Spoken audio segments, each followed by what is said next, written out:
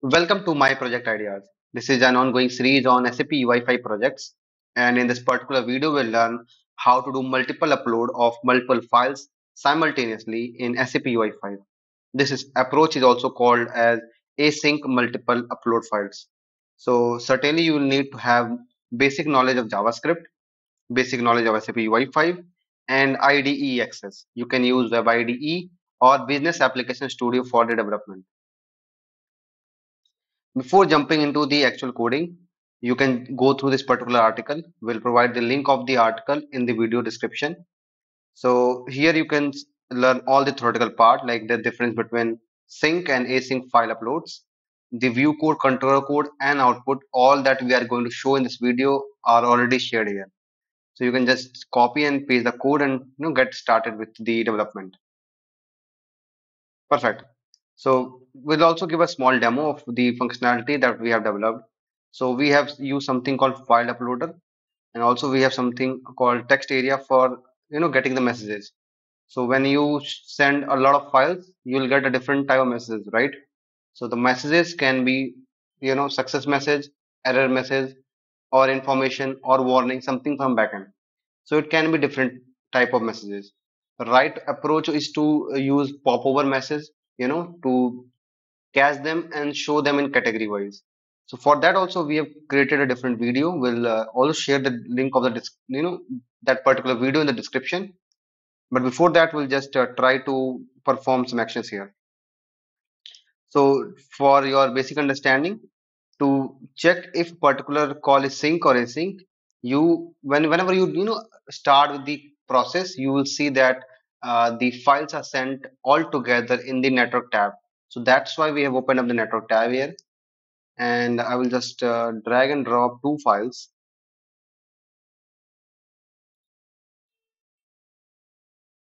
Fine. So as of now, nothing is going on.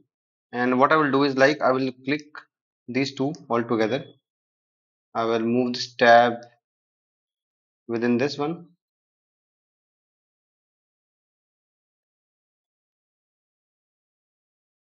and I will click on upload selected.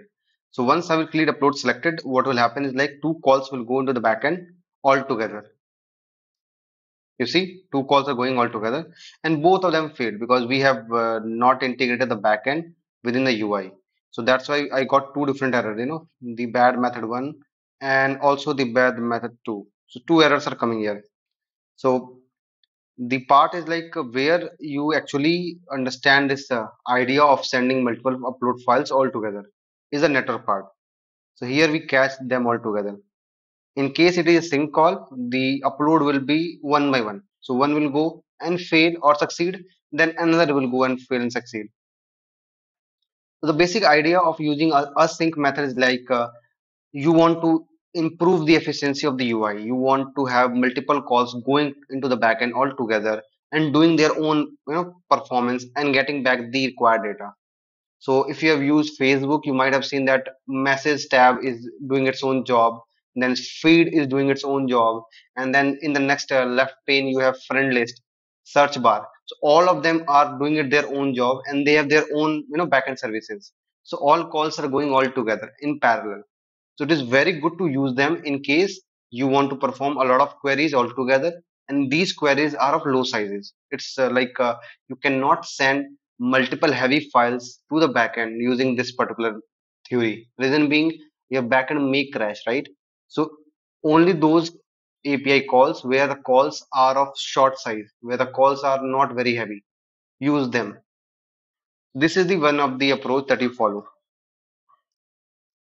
So now we'll jump into the coding part. So how exactly we have designed. So the very first section is the view part. So if you see, we have a page, and the page has a title, right? And then we have something called upload set. So within upload set, we have buttons, to perform upload, download, version button. These all, come by default in the, code reference section of SAP UI5. You do not have to, like, learn this code. You don't have to actually, remember how to exactly write this entire section of code. You can just copy and paste from either from our own blog, or you can go to SAP UI5 Explode section. Anyhow, just after the copy and paste, and the one more section that we have added is the VBox here, where we have a title and text area. Title is messages and text area to hold our messages all together. Fine. So here one button is there, like on selection change is there, and I believe we have button called on upload section. So on upload selected button, the upload happens, right? So if I go to controller, so by default in on init functionality, you can see that we have sent like saved something by default. It's like the button tooltip is empty, and the icons are attached. So these type of functionality also we have copied from the default upload set code section from SAP UI5 Explode. And apart from that, we have other like selection changes there. We are making enable and disable the version options. So these functionalities are given by the upload section. Reason being, if you are uploading same file multiple times, so you can save versions in the backend. So for that particular use case, also you can download your own file to check it out if the files are the same one that you want to upload. So like these functionalities they have given. So these are something we are not going to discuss in detail. For us, the important part is this particular section, upload selected button. So in this particular section, we see we have something called a JSON model. Here we are going to catch all the calls responses like success or error messages. And then we have called upload set from the UI. We are fetching the upload set by ID, and we are getting all the items. And for each item, we are performing the backend call, right? And if there is a particular item, then what we do is like we pass that item into the form data, right? And then we have a JAX call here. So a JAX call is a standard approach of jQuery to do backend calls. In that we are doing put calls.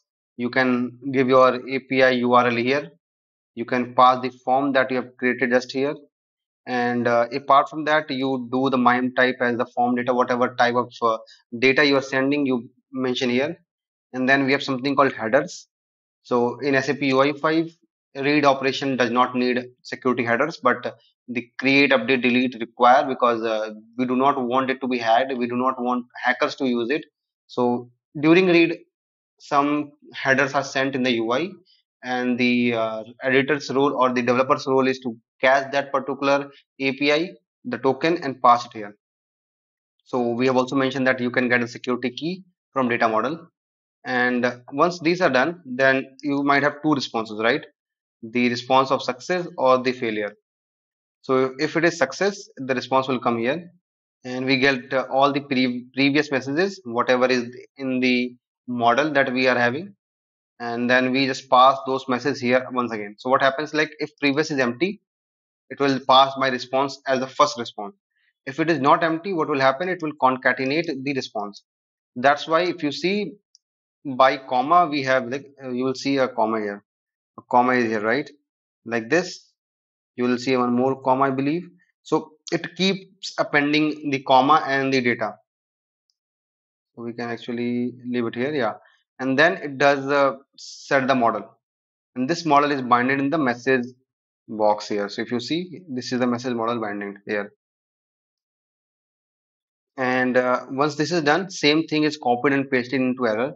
The only difference is like we are passing the XML HTTP request dot response text. That's the only thing that we are doing. So now what happens? We can just do a refresh here, and I can show you what is happening. So I'll just clear everything, and I will drag and drop files.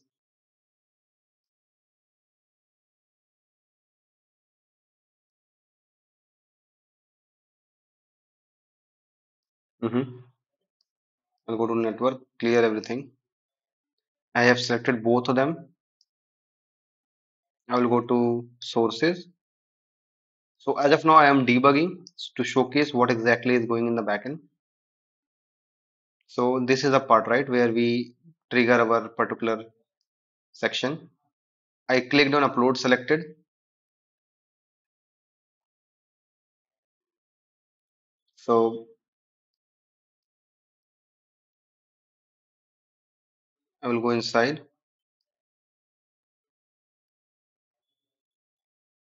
Okay, I believe data is already sent. So I will just try to do the call once again.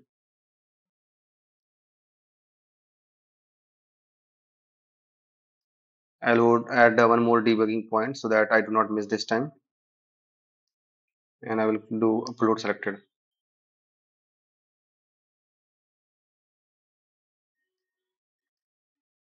Yeah. So form is having our form data, and the form is having all files also, right?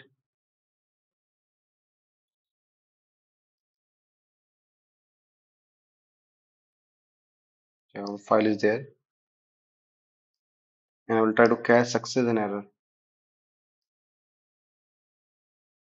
Second call is going on. So both call went all together if you see, and the responses also came all together. Just to showcase once again the entire theory, I will do the upload selected once again. So you need to observe one thing that if I close this debugging points. So my debugging point only caught here twice to this particular section. I'll play once it will caught here, twice again it is caught, right? And then it came to error message altogether, and now it is catching the errors altogether. You see? So this is the way that you do async call. So if success will happen, it will happen all together. If error will happen, it will happen all together. The calls goes in parallel. That's the only concept you need to understand. And this way you do the coding. You can replace this entire Ajax call with your OData call also. The the method of call will be same. The way that I'm calling will be same. It will be async, right? So that's the only thing we wanted to cover in this particular video. In the next video, we'll discuss the same concept using sync method. Like you'll be sending the files in the backend one by one. So let us know in comment if you have any issue. Thank you very much.